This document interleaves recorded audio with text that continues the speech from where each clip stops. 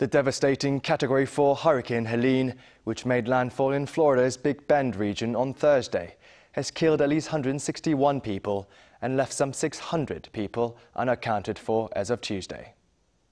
The search for survivors continued on Tuesday, while hundreds of roads remained closed and over 1.5 million customers remain without power in the region. The U.S. Federal Emergency Management Agency said that search and rescue personnel have been deployed and that they are trying to install satellite communications to cover the affected regions. U.S. President Joe Biden approved another federal disaster declaration for the state of Georgia, following previous declarations for Florida, North Carolina and South Carolina.